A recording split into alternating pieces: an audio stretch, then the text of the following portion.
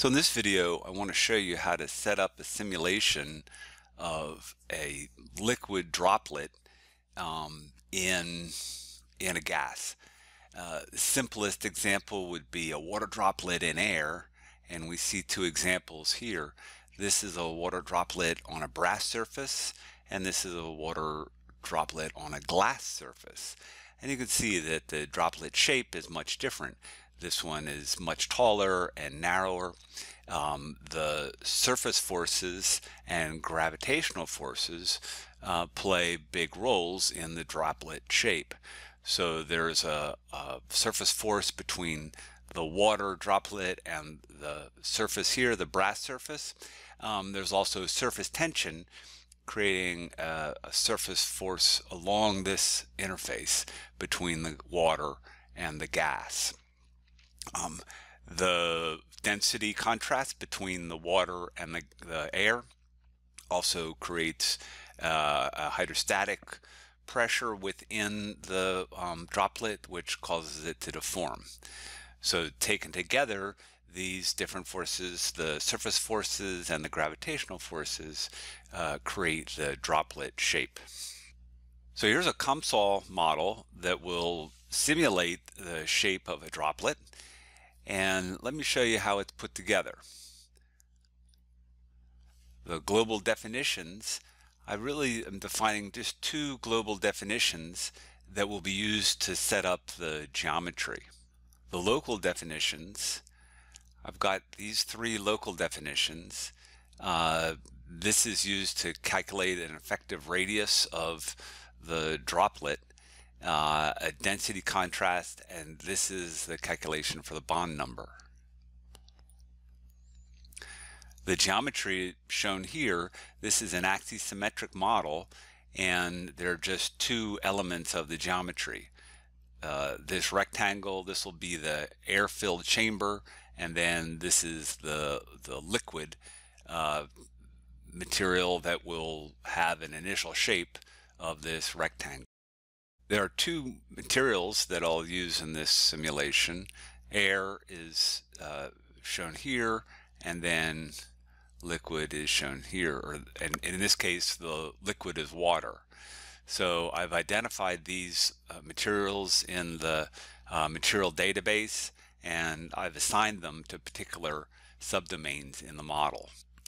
Now, to simulate this problem, I'm using a level set method simulation, and if I want to add that physics, I would go here. The physics is under fluid flow, and it's in multi-phase flow right there, level set, and this will be a laminar problem, so I select that and I get these three physics will appear from that selection.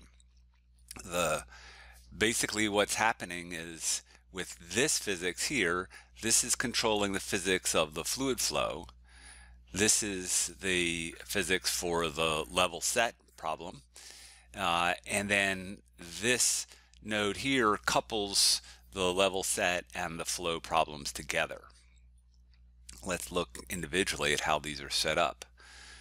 So the laminar flow problem, when I set this up, I want to include gravity, so I check that, and by doing that, this subnode here appears, and we'll take a look at that in a second.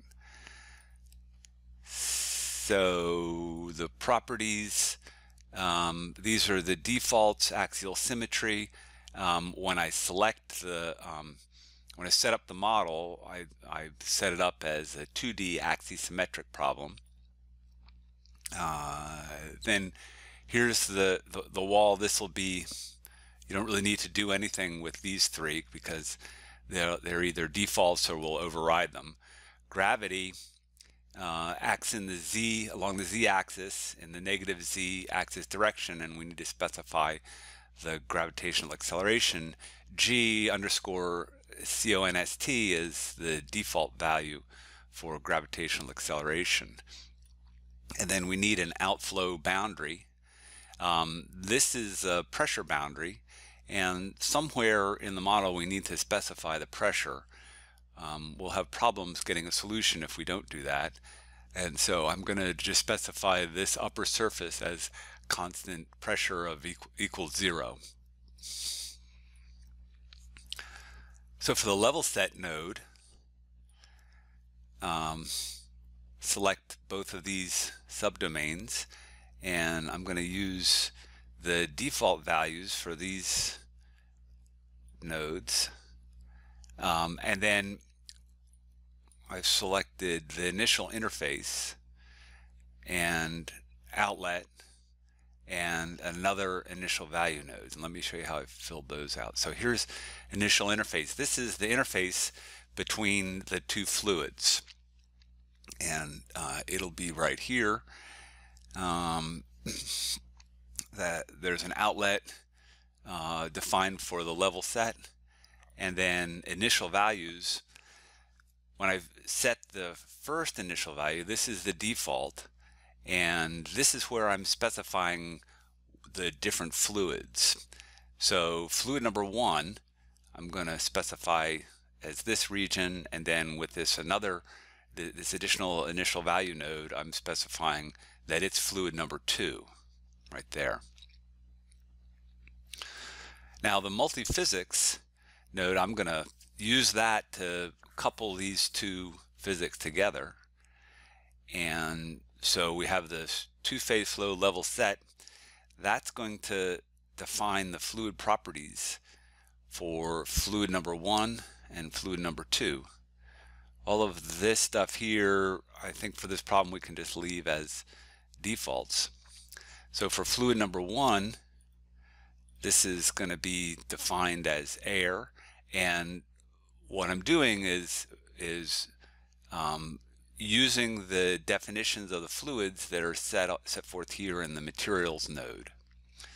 So I select air for fluid number 1, and it's fluid number 1 because I've defined it as fluid number 1 up here, right there, an initial value. So there's fluid number 1 defined under the level set node, and here I define what fluid number 1 is, what kind of material it is.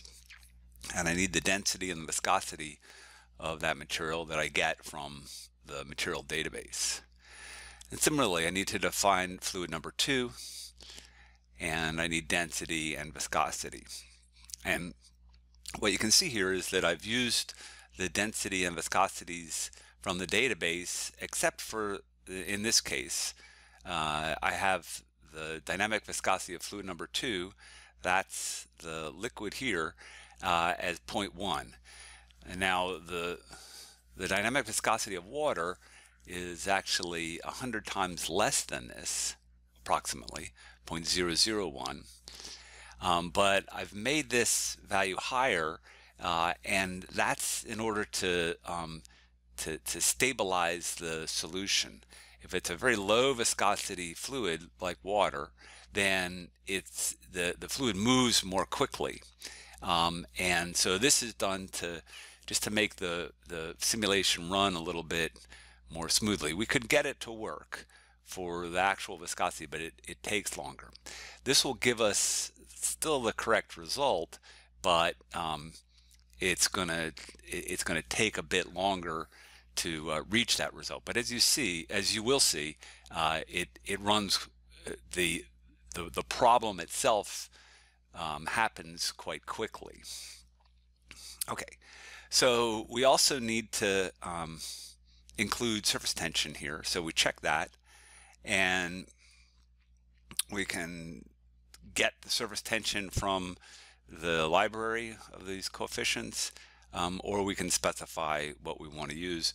0.07 newtons per meter is about the surface tension between liquid and air. If we want to use it from the library, we can set it up like that. Okay, so what I've done is in the multi-physics is to specify this two-phase flow level set node that we were just looking at. I also specified this one, the wetted wall. So oops,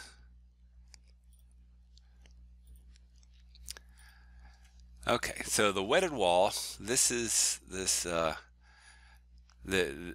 boundary here, and this potentially could be wetted by this fluid here, fluid number 2. And so what I need to do is specify what the contact angle is along this wall. And this will be related to the surface tension or the interfacial tension between the fluid and the wall, and we specify it as a contact angle. So if it's equal to pi, then that's going to be a very hydrophobic surface, and if it's equal to 0, that's very hydrophilic. So we'll start off with a hydrophobic surface, and then we can reduce this and take a look at the effect of the interfacial tension with the surface. Okay, so the mesh for this is just a default mesh, although I've reduced the size to this extra fine setting. And let's take a look at the study.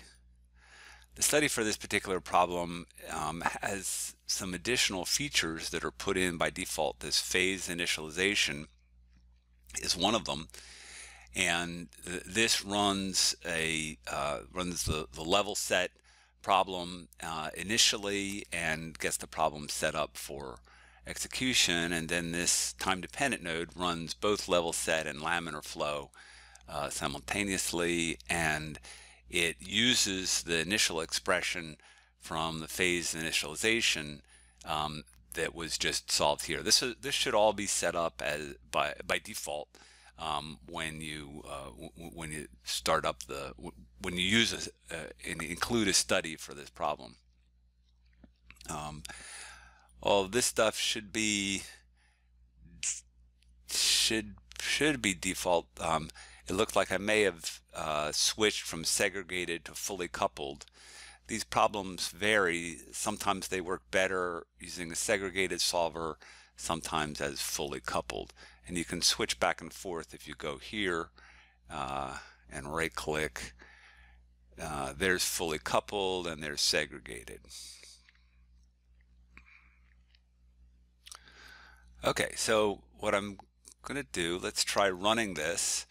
And what we've got here is let's take a look at it.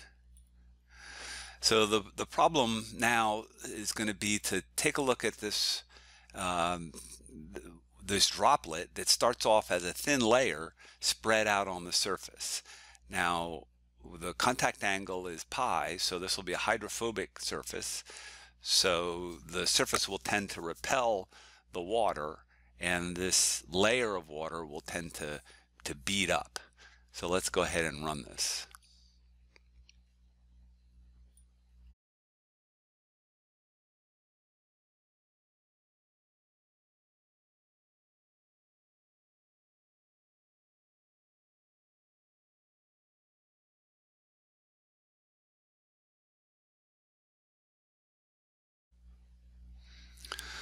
Okay, so we've got the solution here, and there are several graphical displays that I have set up.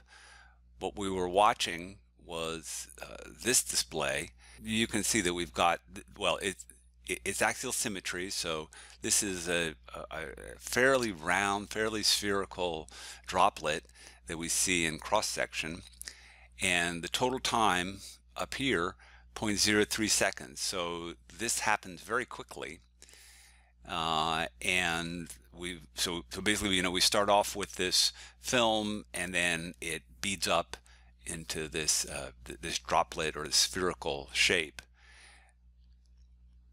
I set this up, this display, using contouring, and I've got two contours of the volume fraction of fluid 2. That's this variable here, and I use 0.5 to 1 contour levels, and I fill it with black, and I get something that looks like this. If I drop down the contour intervals to say 0.5 to 0.6, then you can see we get something that more like this, what we might expect from just a single contour line. But I can set up like this to get to really highlight the shape of the droplet. Another way to visualize this is with this contour plot. This is showing the volume fraction ranging from approaching 0 to approaching 1, and you can see then we've got this transition zone right here that's fairly sharp, but it is spread out over a finite width, and then the contour here, the 0.5 contour, that's marking what we're taking as the edge of the droplet. And then we can also take a look at this in a 3D perspective, where it looks like a nice beaded droplet on a hydrophobic surface.